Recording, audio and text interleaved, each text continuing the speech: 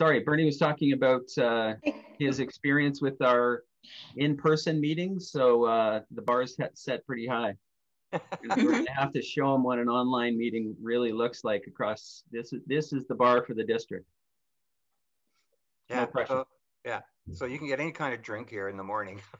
Oh, okay. Oh, Cheers. sorry. No, sorry. Not that kind of bar. Okay. It is at my house. Nice. Oh, you've been relegated to the basement again. I see, Ian. Absolutely, but it's a great spot. Nice. I agree. It's catching on. Well, speaking of catching on, how about we kick off this here meeting?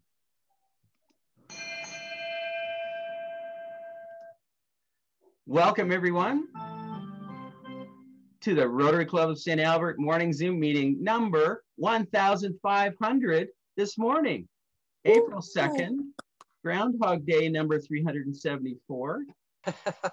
This is amazing. This is Easter. This is Good Friday. This is the day after April Fool's Day, where all of the pranks are 50% off. So let's kick this off with Standing to Sing, O Canada.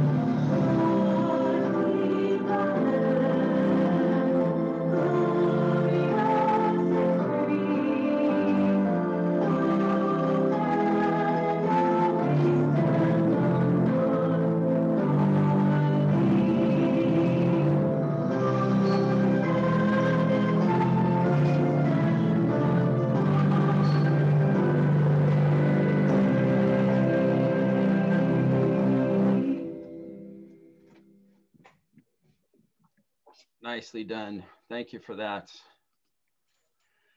And our land acknowledgement.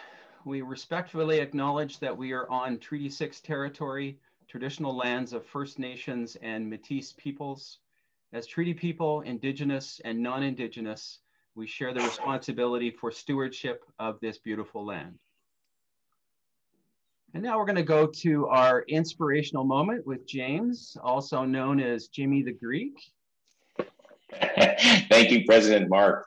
Good morning, my brothers and sisters, fellow Rotarians and guests. It's my honor and privilege to give the inspirational moment. I was spending some time on what I wanted to be inspired myself with, and I was having some tough times, and I read some of the classic poems, and I did some of this and that, but I did find a video we're going to queue up shortly that I really think exemplifies us as Rotarians, us as human beings, and us as just finding a nice way to live in this world. So as we gather as brothers and sisters and friends of Rotary, let us ever be mindful of the needs and feelings of others. Let us ever be grateful for all the blessings in our life. On this special day of Good Friday, let us contemplate our pain, our sorrow, our loved ones' pain and sorrow, and the world's pain and sorrow, and know that Easter Sunday comes, and the message of Easter Sunday brings love and hope in our lives and in the world. Let us watch that video.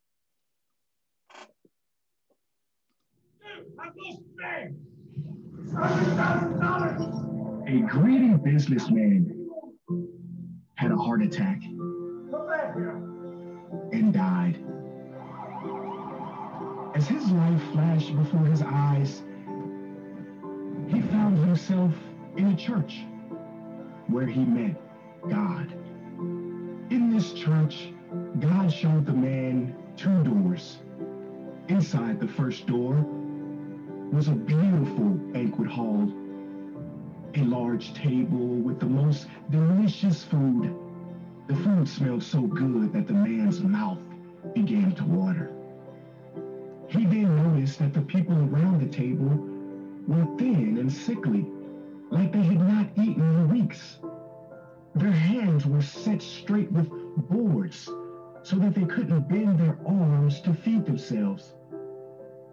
The man began to cry, and God said, "Now you have seen hell." Behind the second door looked like the exact same room, the same table, the same food, their arms boarded in the same way. But these people were well fed, happy, healthy, and laughing. The man said, God, I don't understand." God smiled and said, "It is simple. Love only requires one skill. These people learned early on to share and feed one another, while the greedy only think of themselves." The man put his head down, realizing that he had led a very greedy life. God gently lifted it back up. "My son, you people are capable of such beautiful dreams and horrible nightmares. Your world has enough for every man's need, but not every man's greed. See, life has a rule. It gives to givers and takes from takers. Those full of themselves on the outside are often starving on the inside. See, so many people get heaven and hell wrong. They are not places you go. They are mind states you hold. The fire of hell is the fire inside of you. The heated arguments when your blood boils over. If you let anger and selfishness get the best of you, it will bring out the worst in you. So love kindly. I'm giving you one more chance. You have a banquet in front of you, my son. Choose wisely."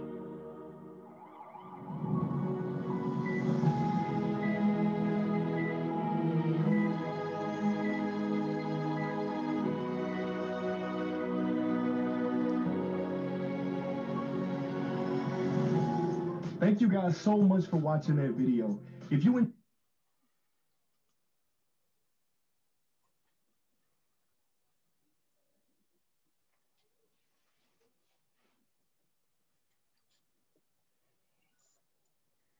Thank you very much, James. Very inspirational this morning.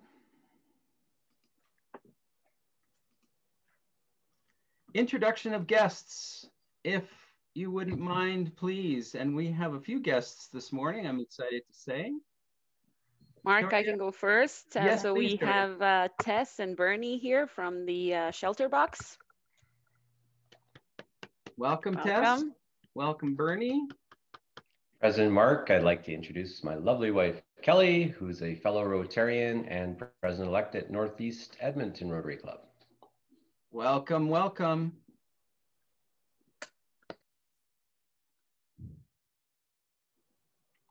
Have we covered it? Lucy Roy is here visiting this morning, so welcome, Lucy. And of course, our very own Natalia. So you know, and Bernie, I promised you this. Let's all sing our welcome song.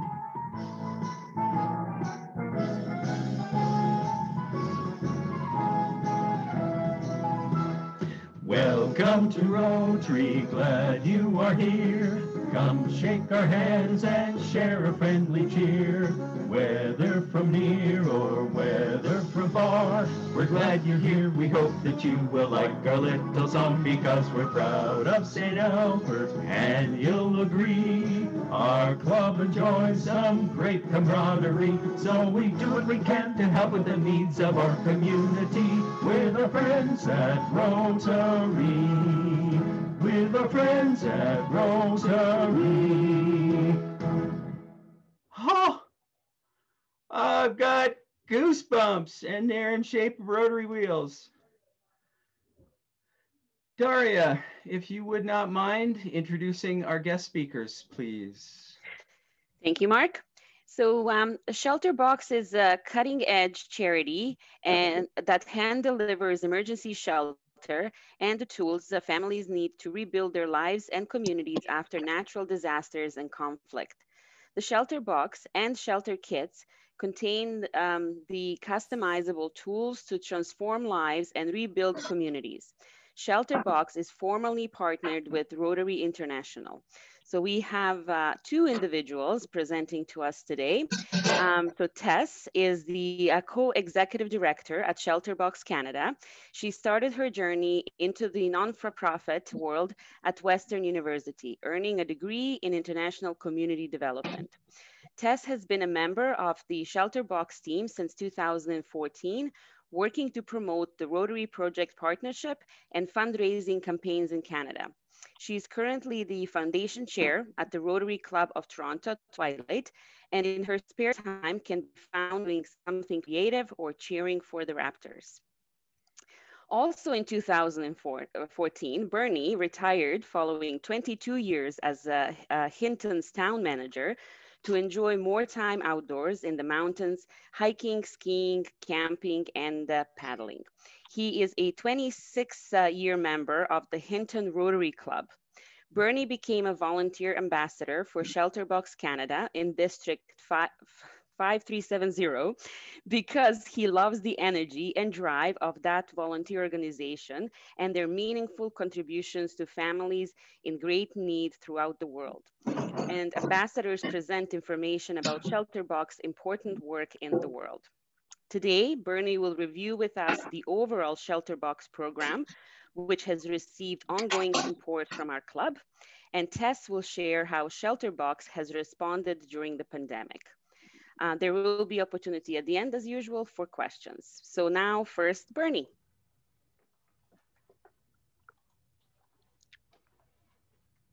Thank you. I'm trying to get share screen to run. Is that up there? You got it. Okay.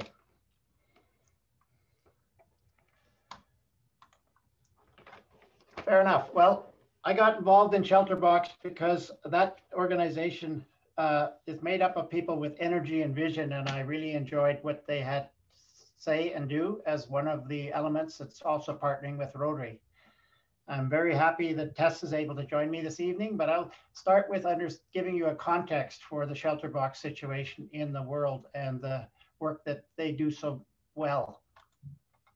First, these two astounding numbers, 19.3 million and 59.5 million are the two numbers. The first one is the number of people displaced annually from natural disasters, tornadoes, floods, drought, etc. And the other is the number of people displaced due to human conflict, which I think is a shocking number of people that can't safely live in their own home communities in the world because of conflict. This is the numbers that we're trying to respond to in Shelterbox around the world. Basically, Shelterbox is a cutting-edge international relief charity that hand delivers emergency shelter to families in need. They have a vision that no one will go without the opportunity to have a home, even if forced out of their original place due to natural disasters or conflicts. That essentially we don't want to see any family without a shelter when disaster strikes.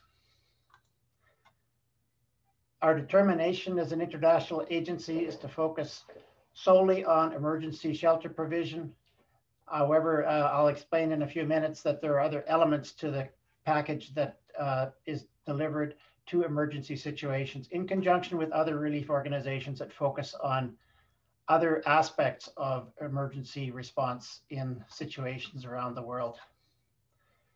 One of the key things is that none of these efforts would be achievable without Rotary. In fact, Rotary was where Shelterbox was first formed back in 2000 in the Rotary Club of St in England. And it has grown from there to be an organization that since 2012 has had an international partnership between Shelterbox in the world and the Rotary International operation. And that's so valuable in moving things forward, because Rotarians are able to not just assist financially and with goodwill, but also in emergency responses. They often have communities, Rotary clubs in the areas that are being responded to, and can guide and work through logistics that wouldn't be as possible for an international aid organization who just arrives on the scene. This is an example of the Shelterbox tent, and I'll speak more about it, but obviously we're helping families around the world, and that is so important. The iconic Shelterbox is the green tent, and this is what comes in a Shelterbox. Typically, there's some tools, cooking supplies, a system for water purification. In fact, the system now up to date on that is so unique, because once it deals with too much water, or that it's used for a long period of time, it actually shuts itself down when it can't function properly anymore and the filter needs replacing. There's also blankets and cooking supplies in most tents, and of course situations where mosquitoes netting and other things are added, or school classroom kits, things that are needed for a specific situation. The green box itself can be a water carrier or other carrier after it's emptied and the tent and other supplies are just deployed in an emergency situation. So a very functional green box that's needed for people that truly need everything, including a shelter and a roof over their head, which really, the way I look at it, is the starting or the continuation of a home environment for a family that's being displaced or has gone through natural disaster. The four types of tents that Shelterbox operates are shown in this picture. The top one is the traditional tent that's double layered and able to withstand winds of up to 100 kilometers an hour, and obviously follow-up storms that might affect people in areas. It's well thought out, and I can tell you, having put it up a number of times, it's fairly easy to put up, but it's also very robust in its ability to withstand future problems so that it can run for a long time. And in fact, some of these tents have been used for up to 5 years in situations like in Haiti. So they're very important tent. The one below that, second one, is called a Oasis tent, and it's basically designed for warmer climates. It's very well ventilated and has a big front porch area so that you can stay out of the sun. And all these tents can accommodate about 5 people obviously in a pinch, more than that, but these are large tents that are well set up. The third tent is the winterized tent, where you can actually put straw and materials into the floor, and it's got insulation, and it actually is possible to add a heating system and stovepipe to the outside and not burn down the tent. The fourth tent is the unlogoed one, and it's used in UN disaster relief situations, mostly refugee situations where people would be targeted as victims of a crisis if there was any substantial identification on the tents. In addition to the tent and the kits that are provided by Shelterbox a few years ago is this Luminade, and it's a very unique item. I believe I showed this to your club before. They're basically solar lights that can run for up to 20 hours, and they're very important when you think of disasters, because often there's lots of natural hazards remain around a disaster situation. Your tents and things like that may be in the mud, and you still have to find the washroom at night. Women have to feel safe when they're dealing with things, or even the kids when it gets dark and they want to still do some schoolwork. These Illuminades are a really nice addition that now 2 of them are provided in every Shelterbox that's distributed around the world. Here's an example of the shelter kit that exists. And you can see it's more designed for folks who have the misfortune of losing a portion of their home, but the fundamental structure is still up, because there's a tarp and tools that are provided. And where necessary, Shelterbox gets involved in acquiring metal plating and tin and things like that to help allow a family to rebuild their existing home rather than get a full tent that they can live in for a period of time. So shelter kits are an innovation as well for Shelterbox in order to better supply solutions that are appropriate to some situations. Here's a lady, Eliza, who is epileptic and blind. She's just in her early 20s, and she went through a bad situation in Malawi, losing her home through total destruction or damage. And she has to look after her younger kids. And obviously being blind, it's pretty important that she knows her environment. And Shelterbox was able to give her a kit and help fix her home so that she could reestablish herself and know her surroundings very quickly and continue to be the caregiver for her younger siblings. Here's another example. This is a tornado that hit an island known as Dominica in the very eastern part of the Caribbean. And the lady, Blandina Joseph, endured this storm in her uncle's house for 8 hours. They put basically plastic covers over top of them as it rained on top of them, and basically the roof of their house as well as their bathroom were blown apart, and it was noisy and crazy for 8 hours. And then the lovely people of Shelterbox came and set up a tent for her, so she was able to reestablish her comfort and place of environment, including getting back to her vegetable patch for tomatoes and garden and cabbages, which she needed to continue to survive. So Shelterbox and their partnership with Rotary is such an important part. I've already described the value of that relationship in so many ways. Rotarians around the world give firsthand knowledge in countries where responses are necessary so that logistical and operational assistance can be done more effectively.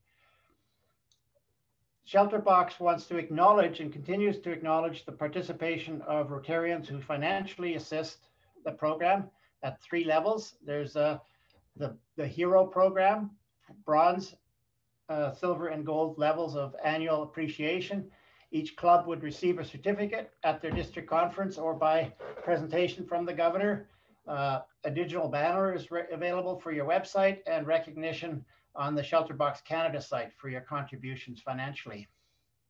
You can take action in a few different ways, and I want to stress that there's really lots of opportunities to show support beyond what you, I know, in St. Albert do is cut a check from some of the proceeds of your great fundraisers.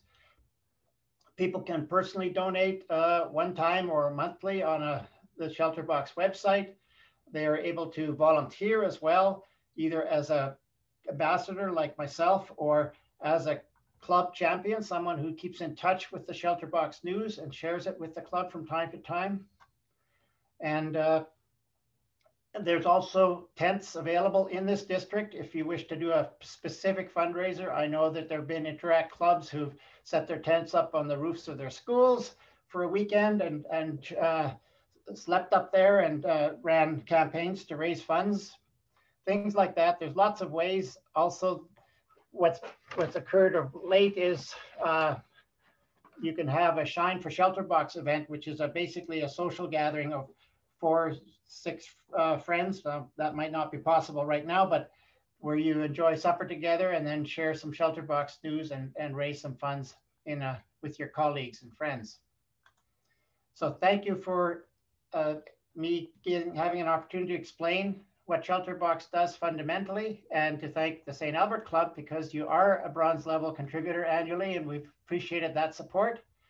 I'll now turn it over to Tess. Wonderful. Thank you so much, Bernie.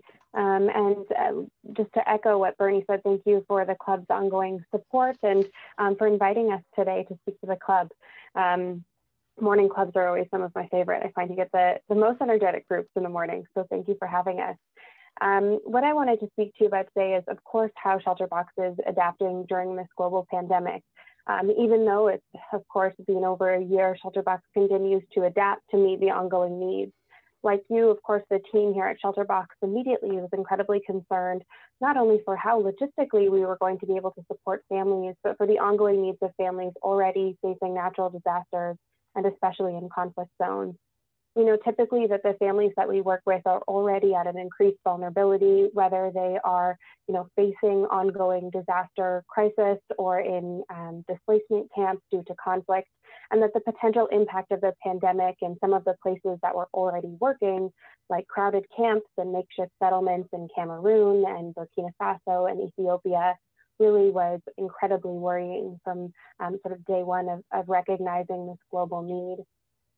So many of the areas that we work in already have overcrowded settlement camps where it's already incredibly challenging to even physically distance. I think for speaking for myself, of course, we're all so much more aware of our home around us and the importance of having a safe shelter to be able to actually physically distance in. And for so many families that we support, that's sort of the first option, that is removed, if they don't have a safe shelter, or if they do, it's with dozens of other families in a community center or displacement camp. And so at the very beginning of this pandemic, we really focused on how can we increase our ability to provide, especially our tents and shelter options to families, so that not only can they physically distance, but they can have an extra level of security and safety during this global crisis.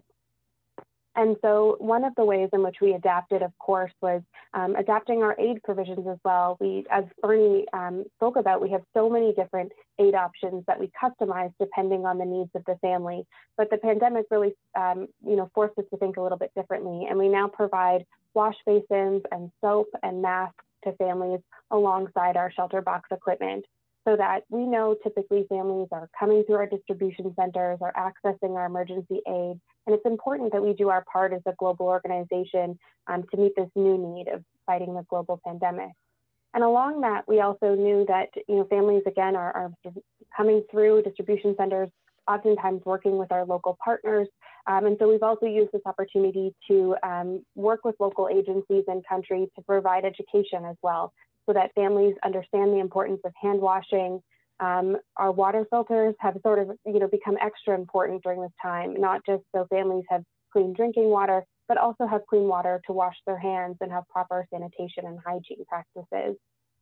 And so we've really had to adapt, and we're, pride ourselves on being an incredibly flexible organization in the best of times. And this has really pushed us to the limit.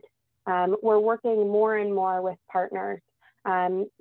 As Bernie spoke about, we're working all over the world, typically deploying our own staff or volunteers into countries, doing assessments, working with local organizations and oftentimes local Rotarians. But we, of course, aren't able to travel right now. And so that's posed a logistical challenge that we've had to overcome. And really what it's shown us is the importance of our partnerships. Again, with Rotarians, we know oftentimes Rotarians are people of action in their community. They're connected. They're wanting to do the most to be able to support families in their area. And so having the partnership with Rotary and local Rotary clubs, as well as other local organizations like the Red Cross, Care International, and other organizations, we've been able to continue to deploy and support families even when we can't physically be there. There have been some really fantastic photos that have come back from the field of, our training teams in the UK, where our head offices have to train via Zoom, like we're doing right now with, with all of our Rotary clubs, and they've had to actually train virtually. So adapting really all of the ways in which we're working.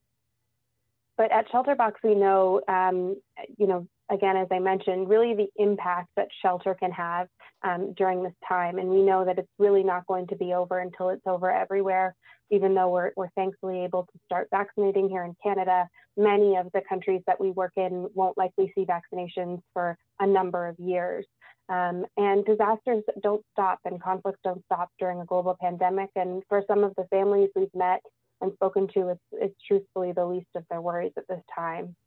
But we know that shelter can help slow the spread of the coronavirus in crowded camps and villages. Shelter can really help families who have lost their homes be able to self-isolate or isolate with their individual families, so that kids can get back into education and feel a sense of security. We also know that we can help move families out of collective centers and keep them close together. And it ultimately really helps families also reduce sharing. Bernie mentioned we also provide our cooking equipment, and we didn't really think at the beginning of this how important that would be, because it means families no longer are sharing household essentials, and families can have an extra level of safety, having their own pots and pans to cook with, and having their own essential aid items, really to help, again, be able to physically distance. And so one of the case studies I wanted to highlight is really, to me, that shows the impact of the global community and the work that Rotary does all year round to support our incredible work. What it really makes possible is earlier last year in April, Cyclone Harold made landfall in Vanuatu as a Category 5 cyclone, and it destroyed thousands of homes and really damaged food crops and caused widespread power outages for many days and weeks. And really, Vanuatu to me is a really powerful example of the power of partnership. And even during coronavirus, of course, and this was early on in the pandemic last year, we were faced with that new challenge, is how Vanuatu is an incredibly isolated country off the coast of Australia. They weren't allowing any international travel because they were able to really lock down their borders and secure themselves against the global spread. And so we had no way of getting our own aid into country on our own. And so we actually partnered with Care Vanuatu in country to be able to deliver shelter kits and tarps, rope and solar lights, and kitchen sets to families so that we could continue to work with our partners to support the families who need it, and not be slowed down. And really, as coronavirus continues to spread globally, the need is so much bigger than we've ever seen. And that's why I'm so grateful for the ongoing support of the St. Albert's Club, because right now, as you can imagine, the charitable sector in Canada and globally it's a challenging space, and your donation is going even further right now, and we're so incredibly grateful. It allows us to continue to reach families. We're getting close to reaching 2 million families at Shelterbox, and it's thanks to the ongoing support of yours and other hero Rotary clubs here in Canada. And so I just want to say thank you so much. And it's, again, thanks to that support, we're able to continue to adapt, and we don't know what the future holds, of course, for disasters that are coming. Typically at Shelterbox, April is an incredibly busy month for us, with more disasters, sort of increased disasters typically in the spring months. But we're also continuing to work in conflict zones, working in the Lake Chad Basin for a number of years, continuing to support families in Nigeria, Ethiopia, and Burkina Faso, and really being able to prepare for whatever happens next. So again, thank you so much. And I know Bernie and I would both be happy to answer any questions from the club. Thank you very much, Tess and Bernie. Questions for Tess and or Bernie?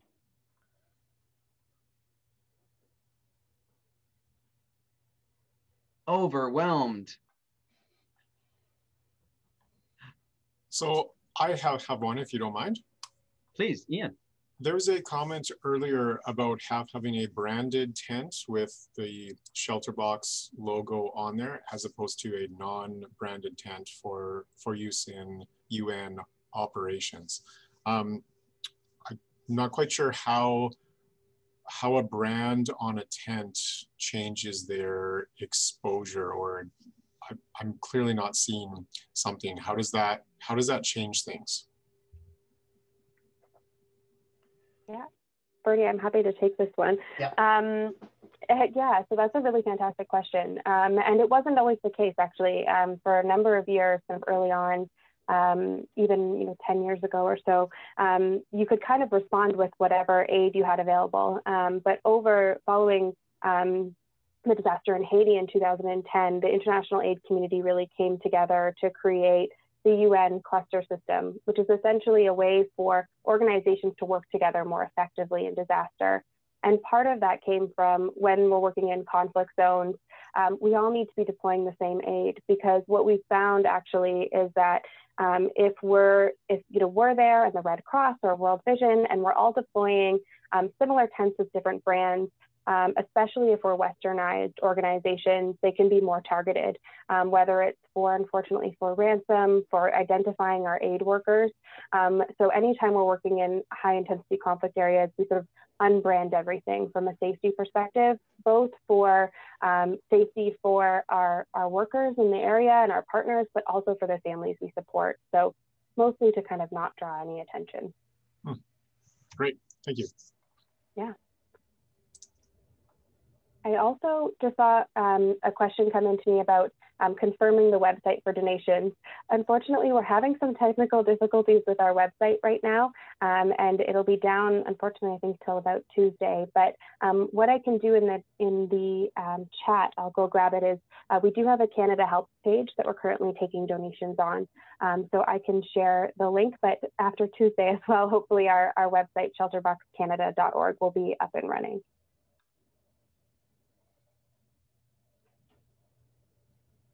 James.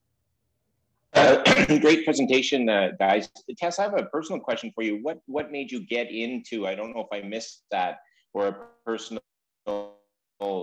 story about how Shelterbox affected your life, and how is it affecting your life? Yeah, I've never gotten that question before. So I studied international community development and kind of always knew that I wanted to work in the nonprofit sector and specifically supporting international work. And so an opportunity years ago now, almost 7 years ago, came up to start working at Shelterbox Canada, and it was just such a fantastic fit. I've always loved the fact about, my favorite thing about Shelterbox is that we are really a custom fit for families. We don't make any assumptions about what families need. We listen and learn from families, and we really put them first. And that was a really important thing for me coming out of, my education, and recognizing that there's so many organizations who exist doing fantastic work, and the need is always going to, unfortunately, continue to grow. But how can we do it in a really responsible way, in a way that really kickstarts recovery and makes families sustainable on their own, as opposed to, providing aid and sort of taking the photos and leaving. And our aid really allows families, and Bernie mentioned this so well, is, kind of whatever process they're on, whether they've lost everything with the tent or need to repair with the shelter kit. And it's the mission that's really kept me along for so many years, and working with amazing volunteers like Bernie. And when I started about 7 years ago, we were a staff of 2, and we've been able to grow to a staff of 5, and it's just been incredible to see Shelterbox. I was here when we supported 1 million families, and we'll be here for 2 million. And yeah, thanks to you guys and to volunteers, and that's just kind of kept me engaged. Excellent, great, thanks for sharing. I've got one more. What does it take to, what qualifications do you need to volunteer and actually go in the field to deploy these? Because I know that you have a local team that you go down there and you work with them, but I'm assuming, COVID times aside, you would send a team or a small group or one individual who knows how the tents work and how the kits work. What does it take to become that volunteer to go overseas, jump into a disaster zone? What does it take, and what's the process to do that? I can start, Tess, you can add if you don't mind. I thought of doing that when I retired, but I actually recognize now that I'm not the Marine that I thought I was. So you have to be able to sleep under a tent or under a tree and basically not become a liability for the situation, firstly, but you also have to be very good at not just the physical capabilities of demonstrating and showing how to work the tents and things like that, but understanding the culture and adapting your message and communications, figuring out the logistics of working things in different communities.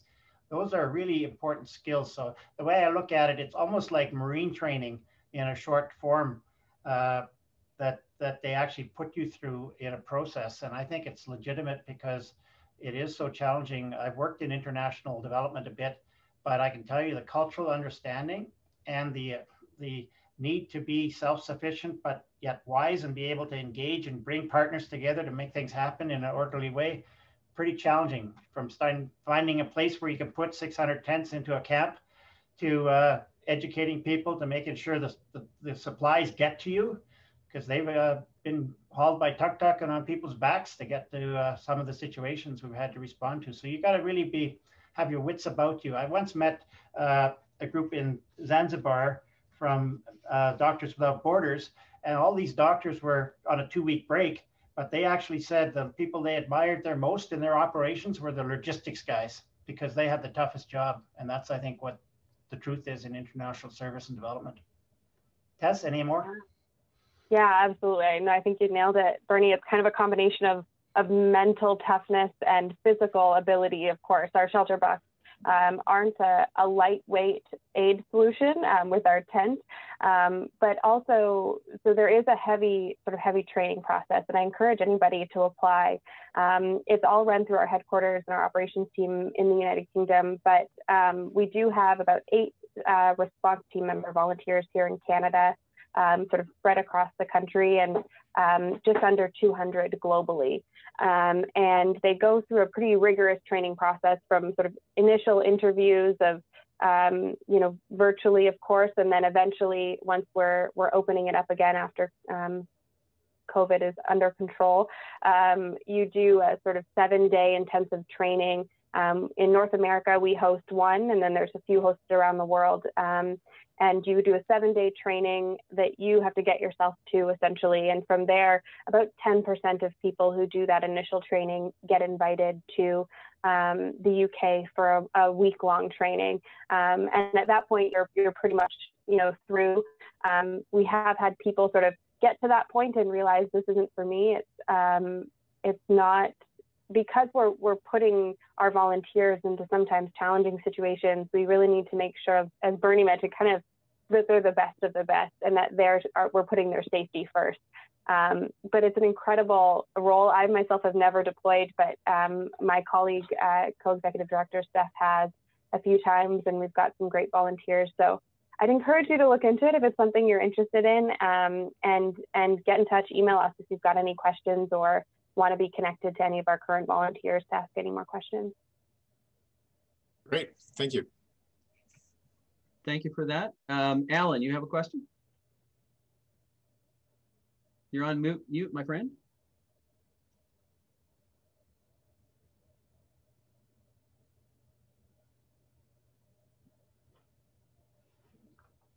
There we go. Sorry about that. How much money is raised in Canada for Shelterbox?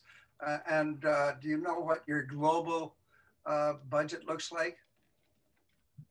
So obviously that looks a little bit different last year and this year than it has in years past. Here in Canada, on average, though, we're about $1 million organization, with about 40% of that coming from Rotary Clubs, which is an incredibly generous amount. I don't have the global numbers off the top of my head, but because they're in pounds, but I believe it's sort of at least an 8 million pound organization. It definitely could be more. The United States, we've also got 15 affiliates all around the world who globally support the mission, and kind of all purchasing aid and working together to support the work that Shelterbox does. Continuously growing, of course, again, aiming to reach 2 million families, but little sidetracked as we all are with the global pandemic, but typically in Canada, about $1 million. Do you have government matched funds? We don't, actually. So we don't receive any government funding here in Canada. We sometimes participate in the global when the government of Canada does matching, but because of how we work, we don't take any designated dollars, meaning that you can't decide what aid item or where you would like your donation to go, because we need to be really as flexible as we can. We sort of operate on a model that aid is pre-funded, so that when a disaster strikes, we can respond immediately, and we're not waiting for dollars to come in the door. And because of that, we aren't often eligible, unfortunately, for Canadian matching, but when able, we definitely take advantage of it. Okay, thank you. And Lucy has asked in the chat box, approximate cost of one Shelterbox and what is most needed? Yeah, so I see Bernie's mentioned there too, the cost is $1,200 for a shelter box, and it's about $150 for a shelter kit. And then we sort of, again, customize that solution based on what's needed. Right now, we find we're deploying mostly shelter kits at the moment, along with solar lights and water filters, as I mentioned, especially with the sort of intense need for clean water at the moment. But then it sort of depends. We also pre-position aid in global hubs around the world so that we can draw on pre-positioned aid quickly. But the need is sort of always changing. But typically right now, we've been finding we're deploying a lot of shelter kits. Thank you. A final question for Tess and or Bernie.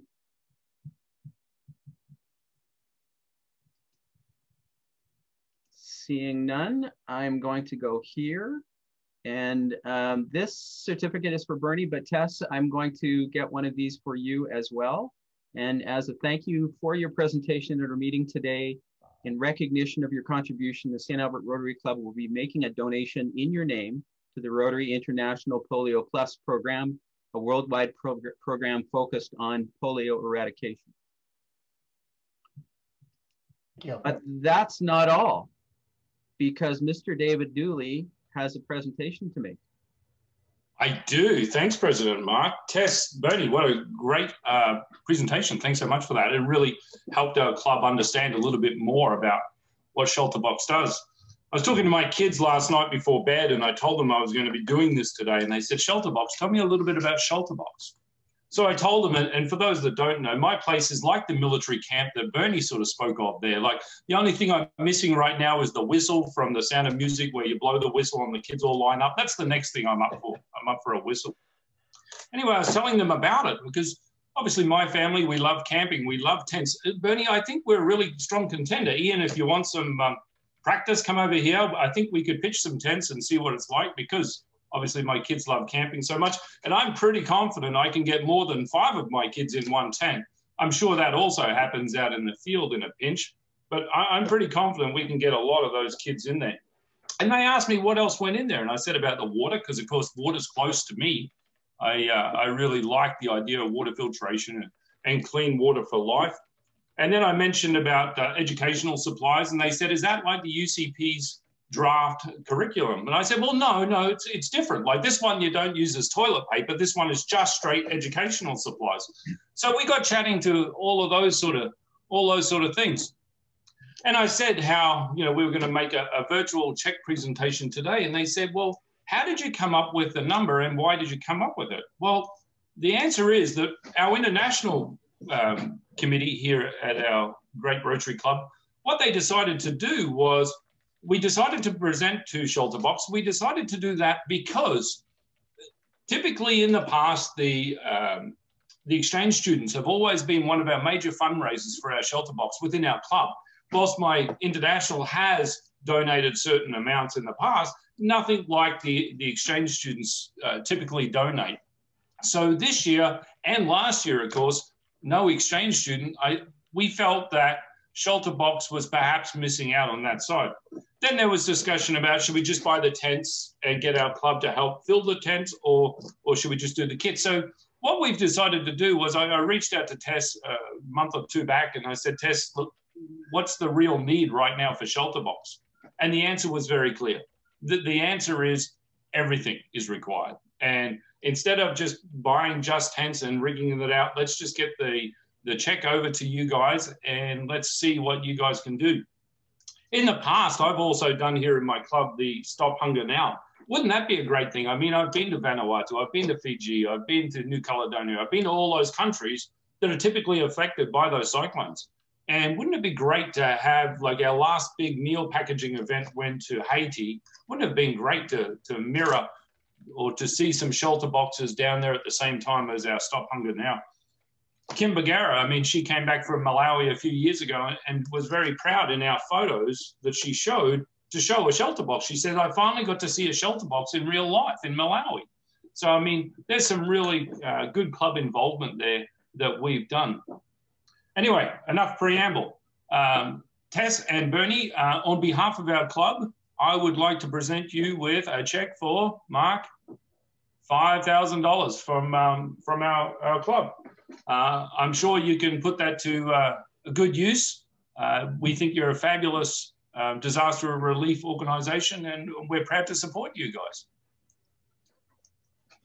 Thank you so much. Absolutely. There's such a need, and this will make an incredible difference right now. Thank you very much. Thanks, President Mark. Thanks, David. Nicely done. Thank you again, Tess and Bernie.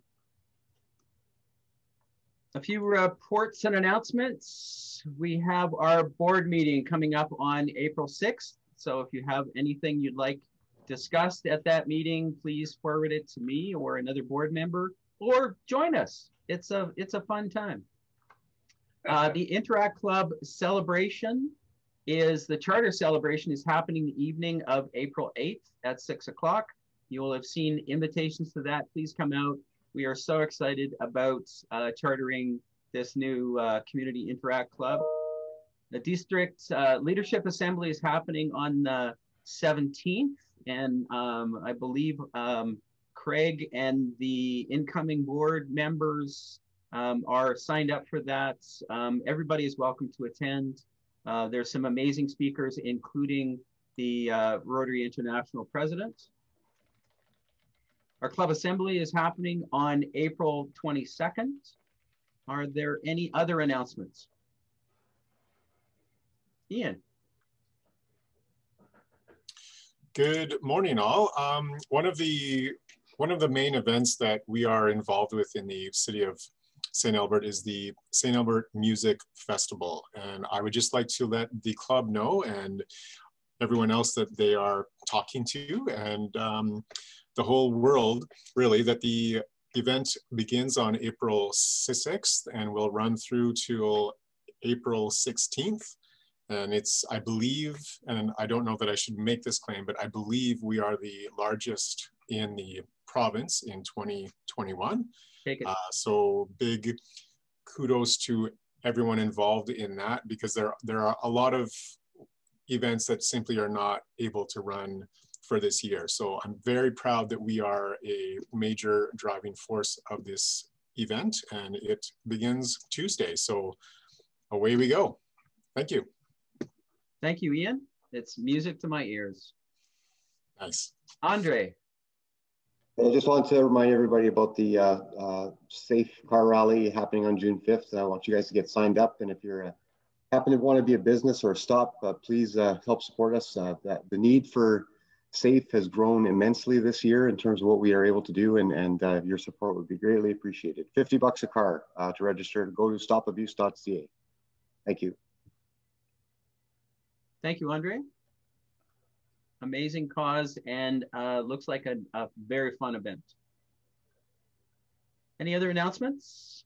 Yeah, just one, Marcus, Ed here, excuse me. Hey, Ed. I'm just speaking on behalf of Jason, who's not on this call because he's up in Fort Mac today.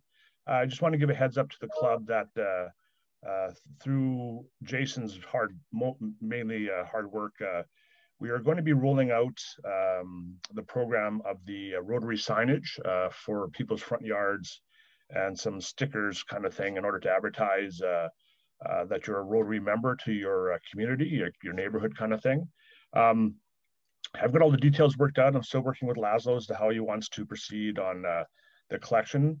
Just so you know, ballpark cost for the front yard sign and sticker package. We're looking at about $20 is what we're thinking. So just a heads up. And as soon as we have all the details, all the blanks filled in, we'll be rolling that program out. And yeah, we'll be coming by with a sign for your front yard. Wonderful. Thank you for that, Ed. I am very much looking forward to that program, increase our profile even more in the communities. Any other announcements? Mark, I have a question. Jerry. Laszlo, maybe you can answer this regarding the flag program. Where do we sit right now with numbers, and will we be painting more flagpoles and putting them together? I guess next month is the first weekend. Yeah, so talk to Robert. We're going to do a building and a painting bee once some supplies arrive. We're sitting at about 350. I think we're going to do a mass advertisement here with John's help shortly, so just stay tuned. Thank you. Thanks for the question, Jerry. Thanks for the answers, Laszlo. Anyone else? Going? Sorry, Mark, I do have one small thing. Last week, we had asked everyone to throw in some donations to help get the Interact Club going. And Rebecca, I'm sure, apologizes for not being here. She tried to log in this morning. I was a bit late getting in. She got bored waiting for me, and I think she fell back to sleep. So texting her. She texted me for the link, and then when I got back to her, she hasn't seen the messages. So she's on to the best of us. Yeah. But I just wanted to say thank you. We had 20 Rotarians make donations very generously, and I just want to give kudos to the club. We have $1,860 at this point to give to the Interact Club to get them going. So thank you, everybody, and particularly one individual who donated more than half of that. I won't say any names because this person probably doesn't want me to, but it was pretty awesome. So yes, thank you to everybody. And still open for donations, right, John? Absolutely, yeah. Okay. And the other thing, I'm going to actually single out one person who made a donation. Anita Rachinsky. She e-transferred me the money directly of her own volition. She did not need any tech support. She did not need me to show her how. I am so proud of Anita. I'm like, awesome, wow. Anita. Yeah, like a proud Is Anita parent. on the call? Is Yeah. Anita there? Yeah. Anita, turn up your volume. It was my proudest moment of the week. And it made it Not selling a house. Yeah. So the rest of you who say that they can't e-transfer, you can call Anita now for help on how to do that. Very nice. Thank you for that, John. Great news. Such a generous club. Such an amazing opportunity for this community. Any other announcements? Yes, Anita. I just wanted to ask if you had or are starting to plan face-to-face meetings somehow, either a mix of Zoom and face-to-face, or how's that coming along? Well, we have a board meeting coming up next week, and it's always something that we are kicking around. Unfortunately, we're heading into probably another lockdown, looking at wave 3. So not looking positive, at least for this year. So it might be next year's board conversation, unfortunately. But it's definitely, everybody wants to get back together and get over this pandemic, but we don't want to push things too quickly, right? Maybe then we could figure out a solution to the major depressions that people are going to have, and how to get over those as well. That's going to be a rodeo. Yes, or another virtual wine tasting. Something. Thank you for that, Anita. Thanks. Our next meeting is April 9th, and Crimson Sumners, the superintendent of schools for St. Albert Public, will be at our club providing an update. Exciting. Birthdays and anniversaries with Natalia.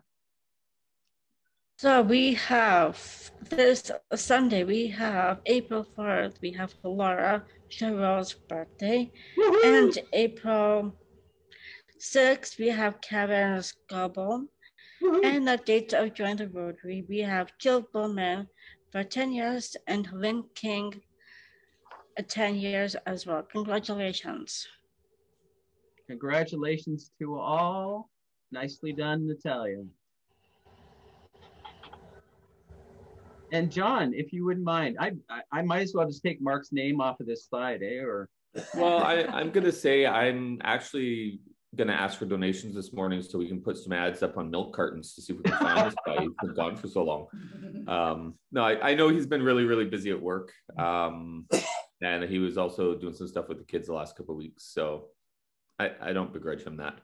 But I don't know how to run his game of scavenger hunt. So I guess it has to wait yet another week. So apologies to all of you who were eagerly anticipating a, duel to the death. Yeah. Let's bid on an ugly painting from Laszlo. Laz, do you have a self-portrait that we can use? Oh, you really don't want to see me this morning. There we go. Maybe we can bid on not seeing Laszlo. No, I think with send it to Mark's place from David Dooley. Yeah. So I think this morning I'd really love to just focus on some happy bucks. As Anita pointed out, there's a lot of stressed out people and a lot of negativity in the world. And I think we could just all use a nice charge of happiness and positivity. So let's hear them. What do we have happy bucks for this morning? Craig, start her up, dude. So happy bucks. Some of you may have heard the Canadian Forces got a pay raise. So I've been retired a year and a half, but the pay raise was backdated 3 years. So Daddy got paid, so that's good news. And then we got new floors yesterday. So Daddy spent all his money on new floors for Mom. So the Lord giveth, the Lord taketh away. So all good. And you are so blessed. And I just think it's wonderful to see the people who work in the Canadian Forces and take on that very difficult job getting more pay. I think it's wonderful. No, that's a good one, Craig. Looking forward to seeing those floors too. Who else do we have? Jerry? I have happy bucks, actually 3 of them, I guess. I get my Pfizer shot this morning at 11:20. One. And I'm getting a new front door and I'm getting a new roof. So there's 15 bucks for you. Fantastic. Sponsored by Shelterbox? What's that? Sponsored by Shelterbox? Yeah, that's right. Yeah. It's going to be in the backyard. Awesome. Well, I'm happy for you, Jerry. Congrats on the shot. That's great. Thanks. Whom else do we have? Andre, I see a hand up there. Yeah, mine's just kind of creepy bucks. Just to listen to Craig talk about Daddy and Mommy without any kids on the call, it was kind of creeping me out a little bit. Well, their son lives with them. That's so, awesome. But yeah, thanks for that visual, Andre. That's what we all needed this early in the morning. So thank you for that. Shouldn't you be getting ready for your tour of Legal? It's coming. It's coming. Who else do we have? Laura. So first, I'd like to apologize on behalf of my father. Second, it's, as Natalia said, it's my birthday this week, and it's my second COVID birthday, and I was being bummed about that. And then I was also bummed about the fact that my age will round up to 25 instead of rounding down to 20 now, which is causing me to have a quarter-life crisis, but it's fine. But I'm mainly just looking forward to spending the day outside with some friends, social distancing, and yeah, enjoying my day. Happy bucks for that. Fantastic. Hey, Laura. Hey, Jerry. Laura, what's happening with the sweet snacks? Can you update us on that? Oh, sure. So yeah, thanks to majority you guys. So thank you all so much for supporting. We sold 96 bundles. We thought we would sell maybe 30, so y'all really made me work. So thanks for that. Our net sales on Eventbrite was just over $1,000, which includes donations as well. Obviously, we have some costs for materials that have to come out of that. But if my brain math is right, I have to do real math later. Then we should be able to make 500 of that and donate it to SAFE. And then we would like to match that with money that we have in the district that you guys also donated to go to SAFE. So in theory, we'll be giving $1,000 to SAFE, but I do have to crunch those numbers to be certain. So thank you guys so much for supporting. Those are going to be delivered sometime tomorrow. I just told everyone to do it during the day and not during dinner time, because I know that this is Easter weekend and we don't know when people are celebrating. So do expect deliveries to go out sometime tomorrow. And thank you all so much. Awesome. I think that's a fun fundraiser. Good job, Laura. Who else is happy today? Going once? John, I'll throw in $5 for the missing Mark Moran, because one of the other things that he's been incredibly busy with is he is the operations chair with the music festival this year, and it's not been simple. Like Lori, our coordinator, she says it's way more difficult to do this on a virtual basis than an in-person basis. And Mark's been riding herd on a tremendous amount of stuff. I don't know what everybody's been doing, but I know Mark's been crazy busy with this as well, and he's done an amazing job of tying all the pieces together. So Mark Moran, I'll throw in $5 for him, even though he's missing. Maybe he's just sleeping. I don't know, but he's done a great job. He probably needs to sleep. That's fantastic. And I wish he was here to hear you say those nice things about him. I'm sure he would say thank you and appreciate it. But again, he's missing. So who else do we have? Going once. John, I just posted that we've started to book our summer camping. So that's a happy time. And Awesome. The fact that my 3-year-old is now riding a 2-wheeler all the way down to the library and back from our place here, that's also a happy time. That is very happy. Yeah. Soon you'll just see him go by in a blur. One more to go. Yeah. Yeah, exactly. Okay.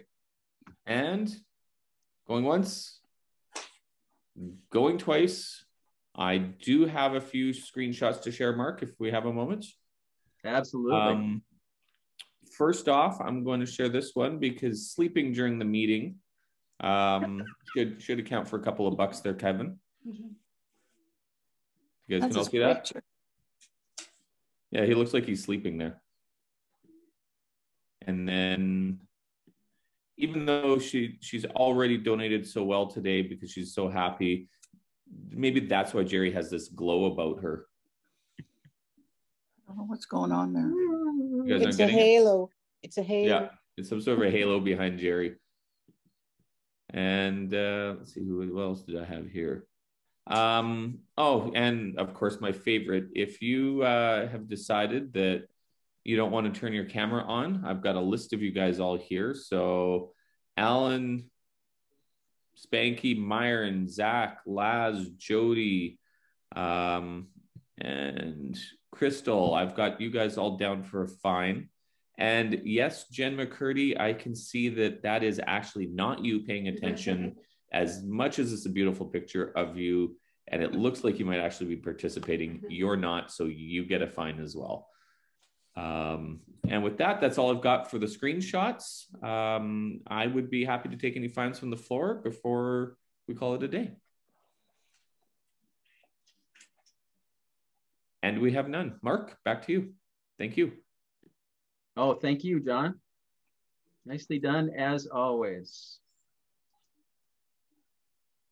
And remember, we are on social media and we are very active. Facebook, LinkedIn, Twitter, and Instagram. The recording of this meeting and others can be found on our YouTube page. And we are getting more and more active on Slack. So don't be a slacker, be a slacker.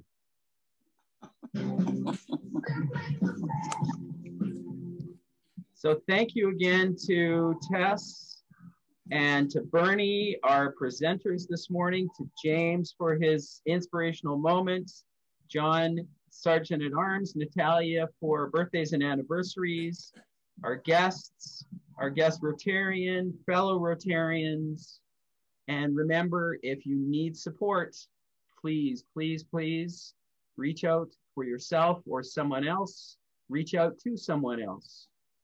Glenn King is our caring coordinator. There are many, many online resources, but reach out and say, how can I help? Please join me in the 4-way test of the things we think, say, and do. Is it the truth? Is it the truth? Is it fair to all concerned? Will it build goodwill and friendship? Will it be beneficial to all concerned? Will it be fun? Will it be fun? Thank you, everyone. Have a good Friday. Happy Easter. Happy weekends. Good to see you. Bye for now. See you later. Happy Easter. Happy Easter. Happy Easter, everyone. Happy Easter, everyone. Yeah. May the bunny be good to y'all.